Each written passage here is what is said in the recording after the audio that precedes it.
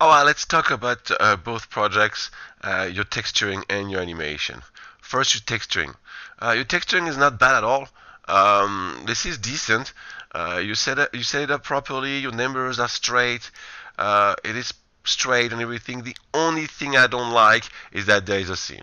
You should have cloned that and ensured that there was no seam and different colors. Alright, that's very important. So you lose a couple points for that, but that's pretty much it. Now, on your animation, it is perfectly seamless.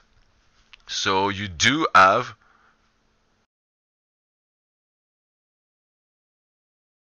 so that looks pretty good to me.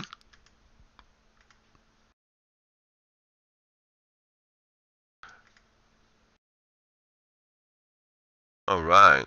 So yeah, you got it. It's see that right here. See, the problem is that you did very good, but it's not fully seamless because you see right here that position right here is not the same as that one right here, the last one right here.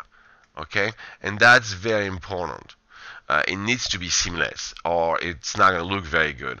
And the way to do it, as explained in the animation, in the video and lecture, is that you need to take the first and last key as the same.